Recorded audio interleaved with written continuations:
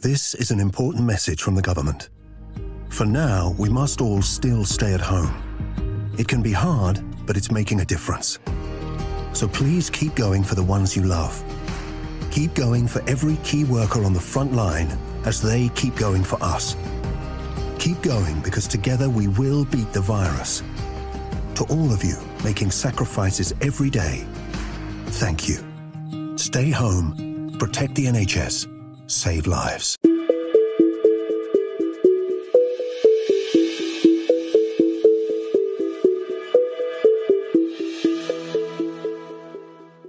Hi, and welcome back to the Unseen Podcast, a podcast dedicated to missing people, unresolved cases, and UK true crime. Today we are going to be delving into the case of Fred Handford in Derbyshire in 1976. His disappearance was a mystery to those that knew him at the time. However, in 2011 there would be a twist in the tale that would lead people to wonder what exactly had happened to Fred Handford. I have used the ITV documentary Am I a Murderer amongst other sources in my research, and the link to it will be in the show notes. As always, this episode contains descriptions that some listeners may find distressing, so listener discretion is advised. The town of New Mills is located in High Peak in the county of Derbyshire, just 8 miles from the town of Stockport and 15 miles away from the city of Manchester.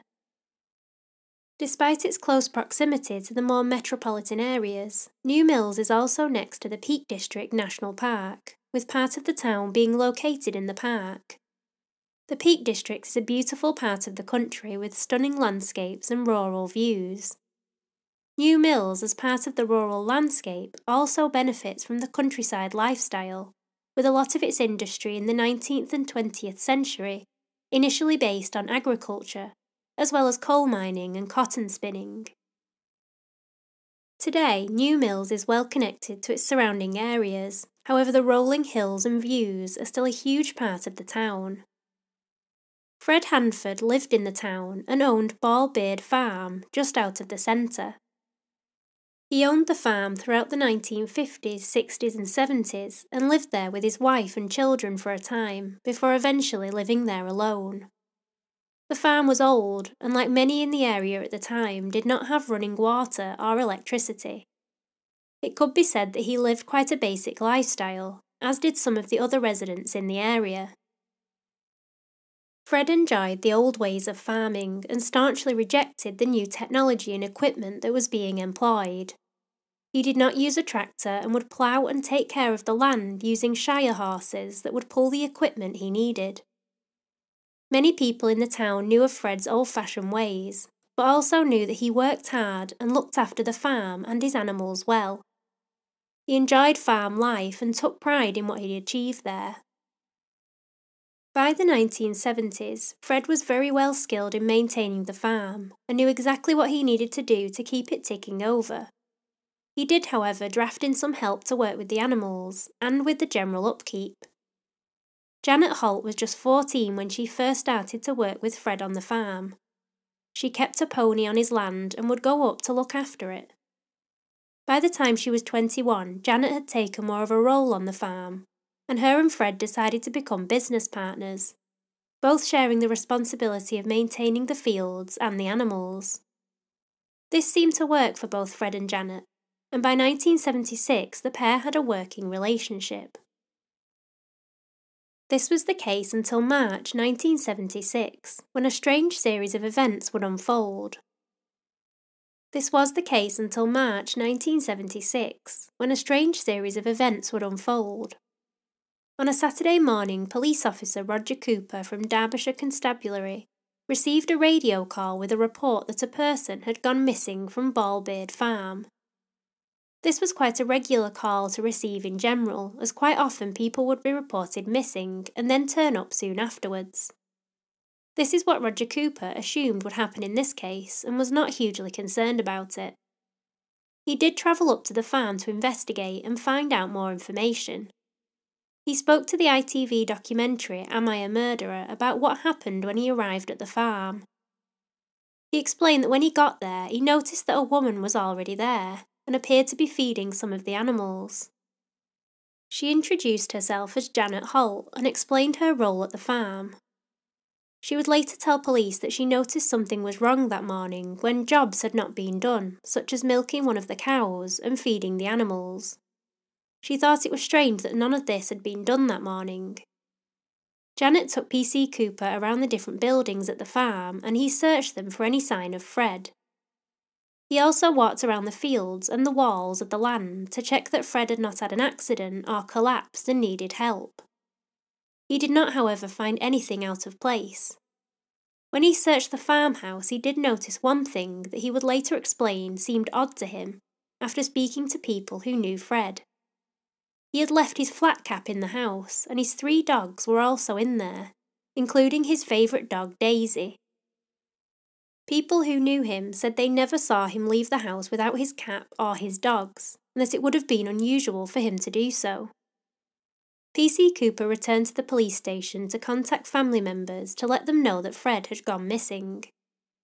Fred's daughter Lynette also spoke to the documentary, explaining that when she was told that her father was missing, she was not immediately concerned. She thought he would turn up, which was a sentiment also shared by Fred's cousin Wilfred. Despite the fact that his disappearance was not a concern initially, it was soon evident that he had not returned, and that was out of character for him, as he loved everything about his farm and the animals there. Police decided that they would search the surrounding fields and moors using police dogs in the hope that they picked up Fred's scent. This, however, was unsuccessful, as they did not find anything relating to him. The surrounding fields, however, were large, and the rural location of both the farm and New Mills itself did not make it easy to conduct a search. Roger Cooper explained that Mountain Rescue also did the same search the next day, in order to cover more ground. However, once again, nothing was found.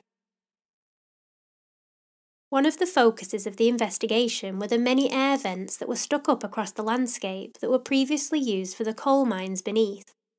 These were quite large structures with a metal grate across the top of it. The coal board advised that nobody should go down into the air vents for their own safety due to its depth and the amount of water that was probably at the bottom of them. The concern was that if Fred had somehow ended up in one of these air vents, nobody would know. Detectives questioned Janet as she was one of the last people to see Fred before his disappearance. She was, however, not much help to the investigation, as she was unsure when she had last seen him and what she was doing the day before the police were called to the farm. She later said that she was bewildered by the experience and that there were lots of details missing in her recollection. Detectives continued to try and search for Fred. However, after several days, the investigation came to a slow halt. There was no evidence of Fred anywhere, and they had not come across his body in the surrounding areas. It was unclear what had happened to him. However, it's reported in the documentary that there were rumours that the police believed that perhaps he had committed suicide. This was due to the speculation that the farm was not doing well and that Fred had money problems. Fred's family, however, did not believe that he would have taken his own life. Fred's cousin Wilfred stated that he would never do that, while his daughter Lynette theorised that if he had have done that, his remains would have been found, as he would have been unable to hide his own body. Where Fred was baffling to the detectives, as like in many other missing person cases, it did appear that he had just vanished that day, leaving behind all his precious possessions, including his beloved dogs. Fred's family were devastated that they couldn't find him, but also dissatisfied by the conclusion of the police investigation. They did not believe that he could have disappeared without a trace, with no one witnessing anything. Without any evidence, Fred's missing person report went cold, but still remained open. The community in New Mills did not forget about Fred in the intervening years, and there was continued speculation about where he could have gone. There were quite a few things in Fred's case that did not seem to make sense, and lots of people that knew him believed there must be something more to his disappearance. In the later years, he was declared legally dead, and the farm passed to his family members. They later sold the farm to Janet Holt, who continued to look after it for several years before moving away from New Mills. This would not be the last time that the public heard about Fred's case, or from Janet Holt. It was many years later that the case would once again hit national headlines. In 2011, then Detective Inspector Sean McElron at Derbyshire Constabulary was nearing the end of his shift when he received a phone call about some information that had come in from a member of the public. He was told that the call had come from a Miss Janet Holt, who had confessed on the phone that she had killed Fred Handford at Ballbeard Farm back in 1976. This was not a usual phone call for the police to receive, and Detective Inspector McElron was surprised by this information.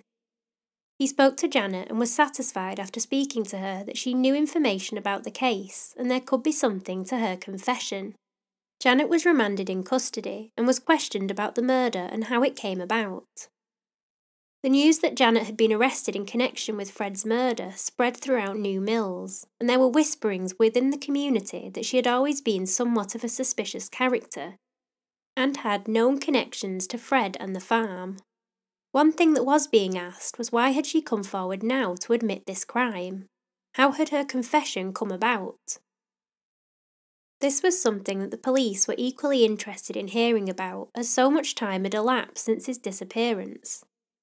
Janet went on to tell the police an extremely surprising and almost unbelievable story about what had happened to her in the intervening years.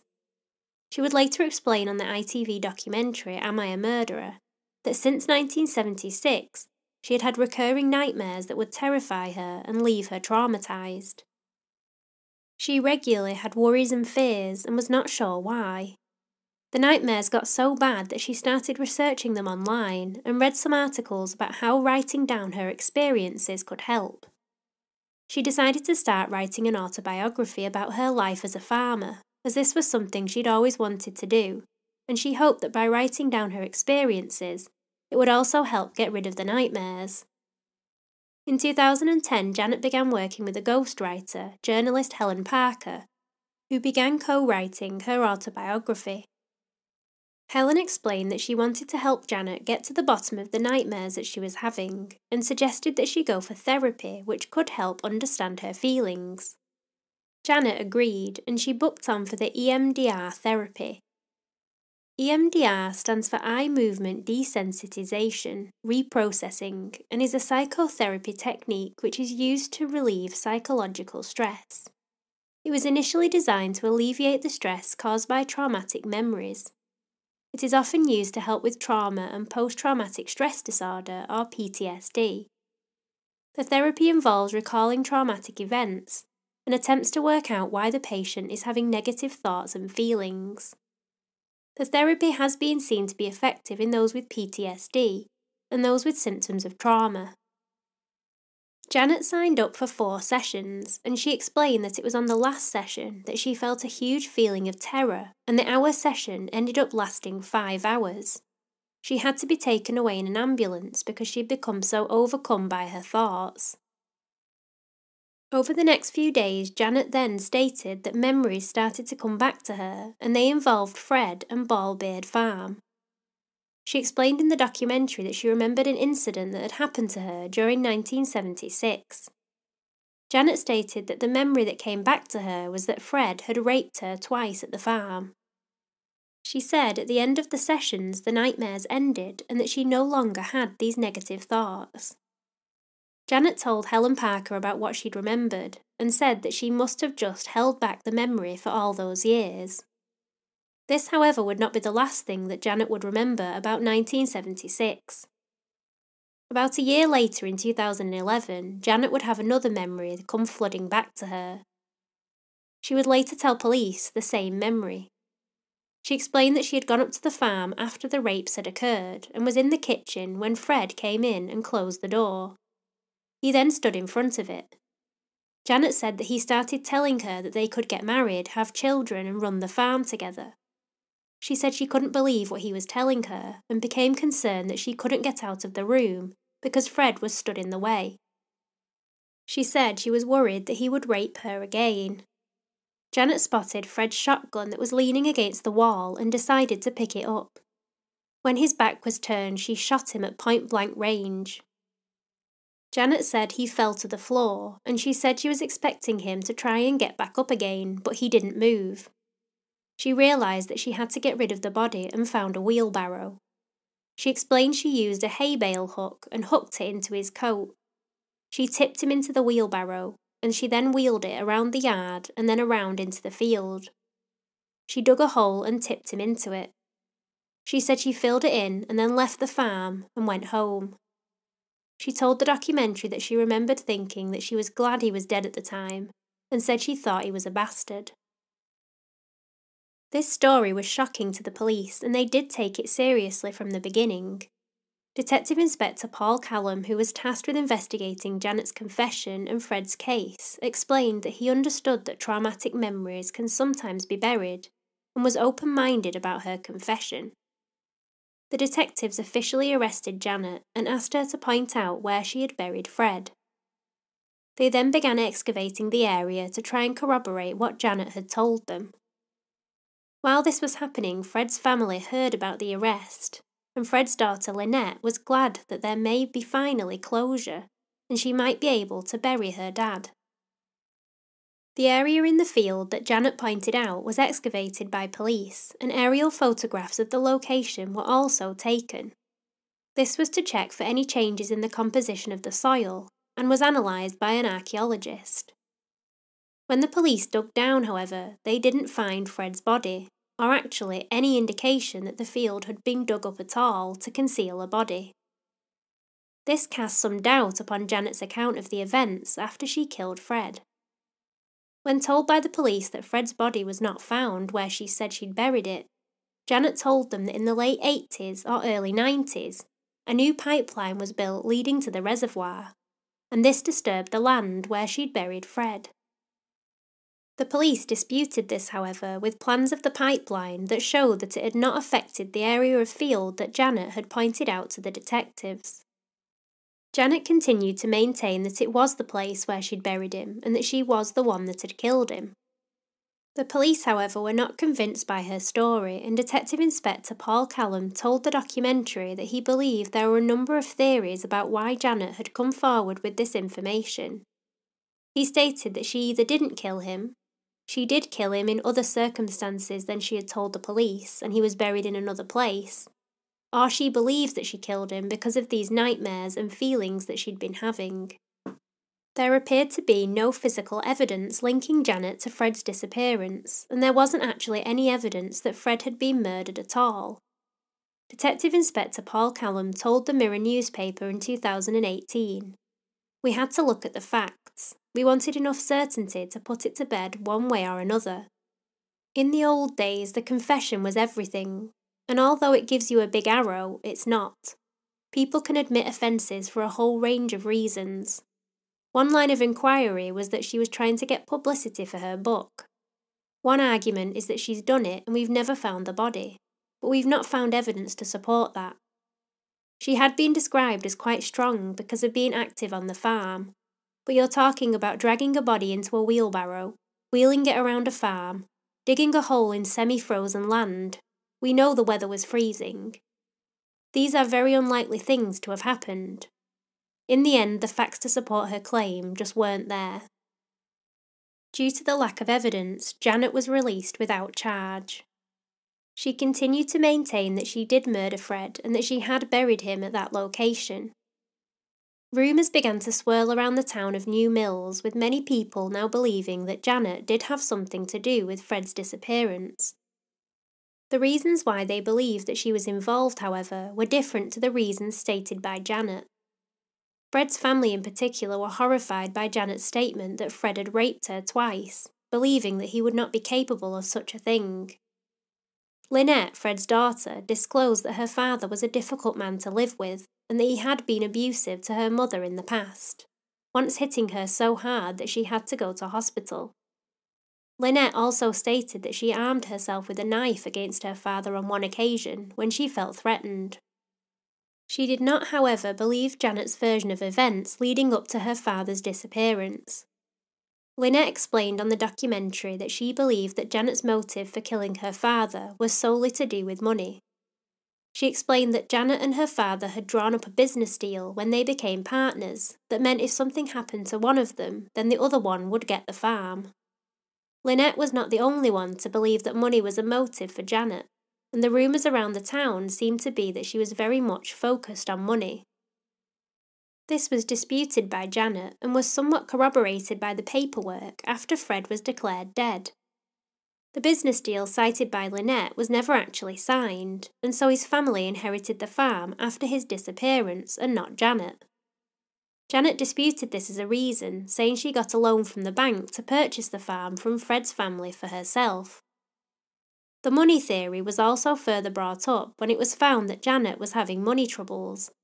She had sold off a number of the buildings at the farm and was living in a trailer on the property instead.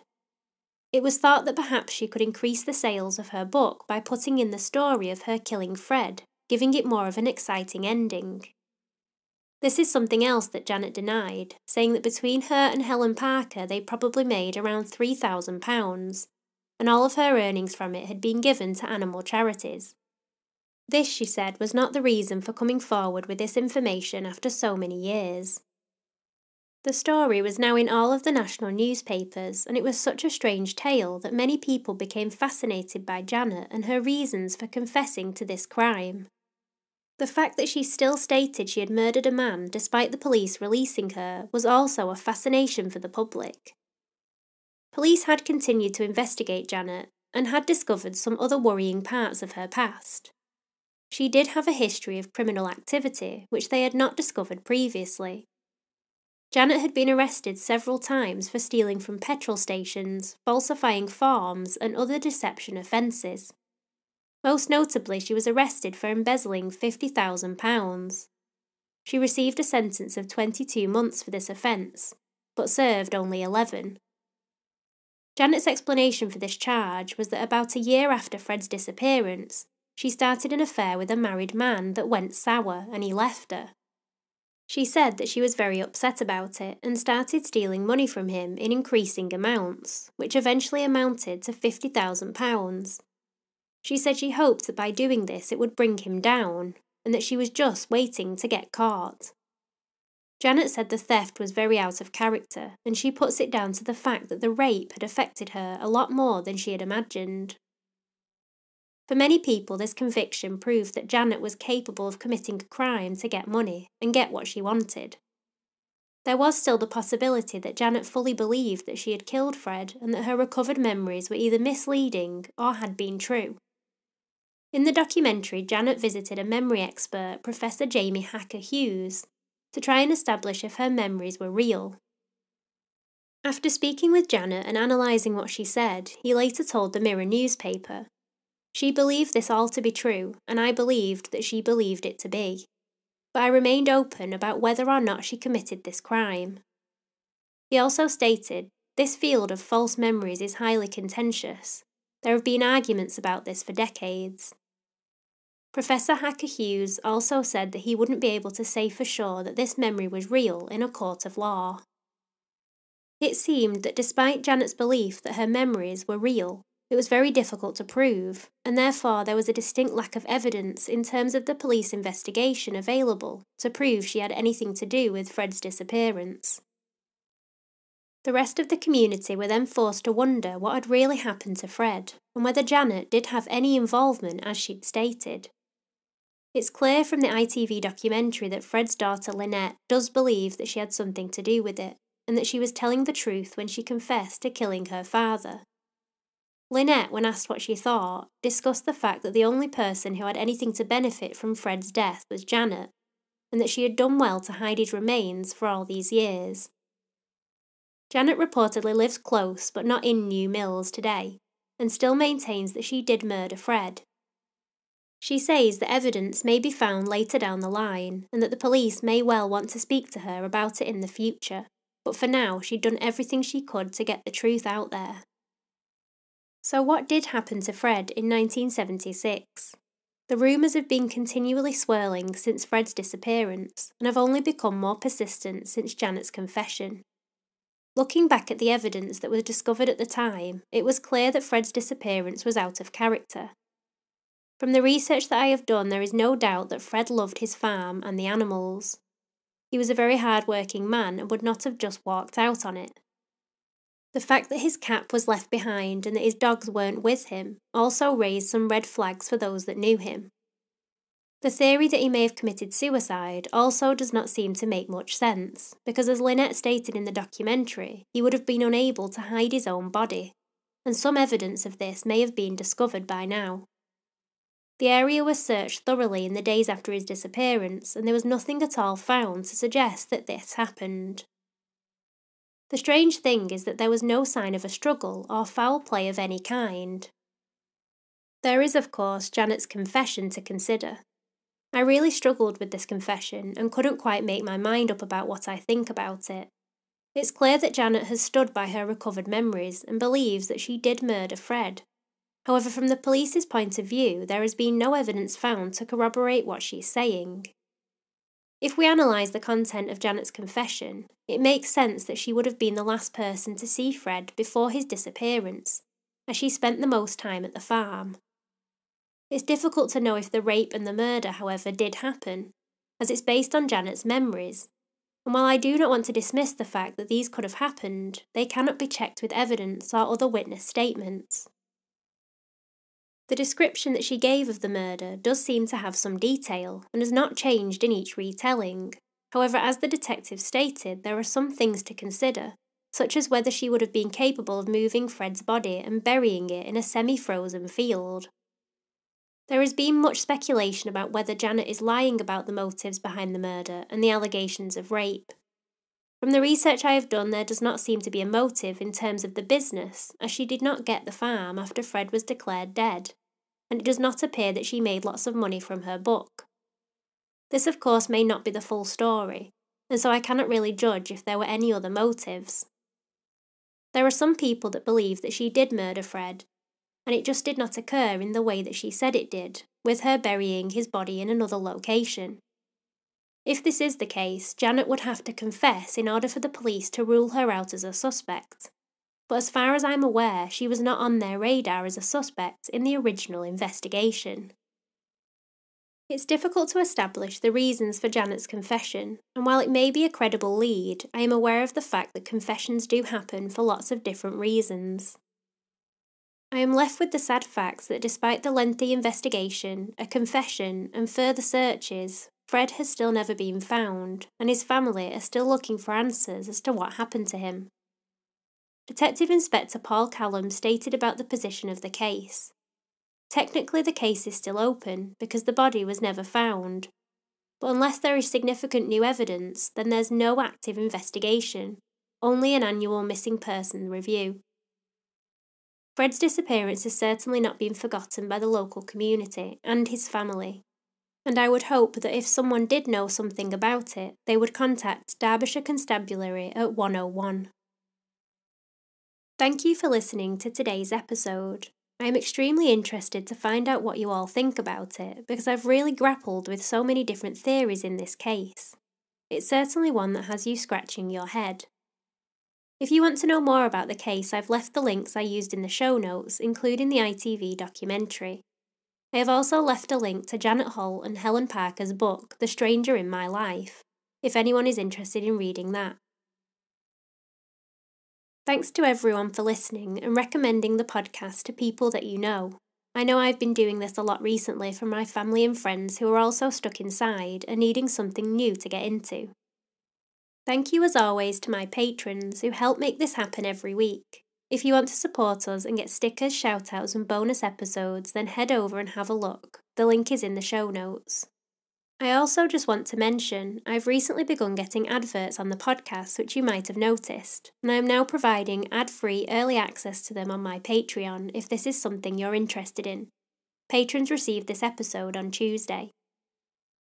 I want to thank the 5-star reviewer this week, Ceasefire, who left a very lovely review, so thank you. If you want to support us further, you can also leave a review wherever you listen, or you can head on over to our YouTube channel where I upload the audio from our episodes. Subscribing to the channel is also really helpful. I'm always interested in hearing all your suggestions for cases. You can send me a message on Facebook, Twitter or Instagram, or you can also email me at theunseenpod@gmail.com. Stay tuned today for a promo from Anna at the Apple for the Teacher podcast, which is a true crime podcast about true crime in schools. As a teacher, this is definitely one I'll be listening into. As always, thanks for listening. I hope you're all keeping safe, and I'll be back next week. I'm Caprice, and this has been Unseen.